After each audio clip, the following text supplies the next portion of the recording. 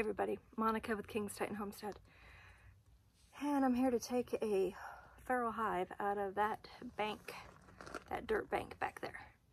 So let's get to it.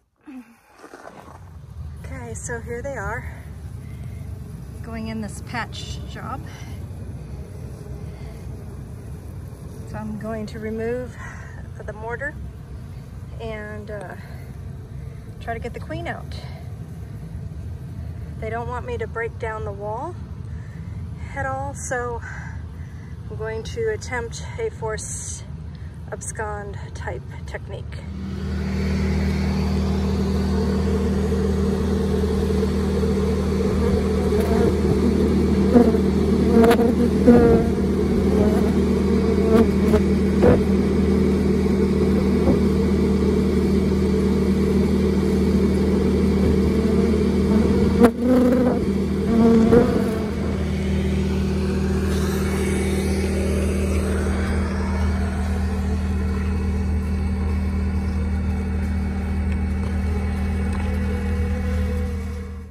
Hey everybody, I'm sure you probably would have liked to have more of the removal. Unfortunately, I was doing it solo, and I started around 7 o'clock, 6:45, 7 o'clock at night, and I didn't finish that until 9:45. And so what I ended up doing was opening the hole that went into the void just a little bit larger so that I could stick my hand all the way inside. And like Winnie the Pooh with his paw in the honey jar, once you get your hand wrapped around the comb, it's difficult to pull it back out. So I had to make it just a little bit larger than that, which is, you know, it's normal. But so the homeowners did not want the bank taken down. So it had to be done kind of as a tunnel, which is fine because the dirt the bank is like a caliche wall made of very hard substance. And so the only way for me to even scrape the sides of it was using my, what did I use? My pry bar. And so I was just smacking it with my pry bar and then popping out the small rocks with the pry bar. And with it being just myself solo, it's very difficult to film all of that, especially when you're standing on a bank that, so I was able to step up and stand on this like slope that was able to get me up about 3-4 feet so that I could reach it without a ladder. So, and the bank was like very soft and loose sand. So as I'm stepping on it, I'm just sliding and my tools are sliding everywhere. I couldn't put a bucket up near me. I had to literally toss the comb on the bank on the side. So the comb I got out was pretty, you know, large. Literally the inside of the void probably was 18 inches in by about 22 inches wide, and was about maybe, I'm saying about 8 inches deep. So I was pulling out significant sized pieces of comb.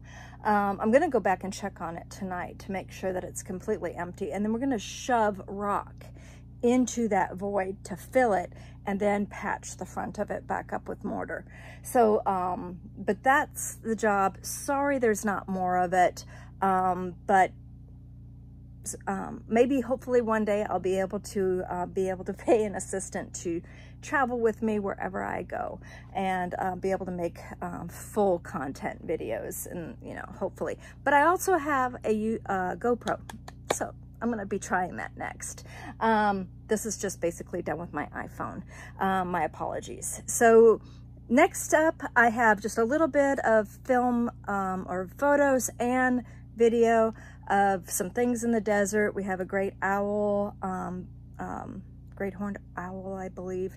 What else do I have? Some video of bees working some very hardly significant flowers, but they were all over those flowers. There's tons of other wildflowers blooming, but these are the flowers that they wanted, and I cannot remember the name of them.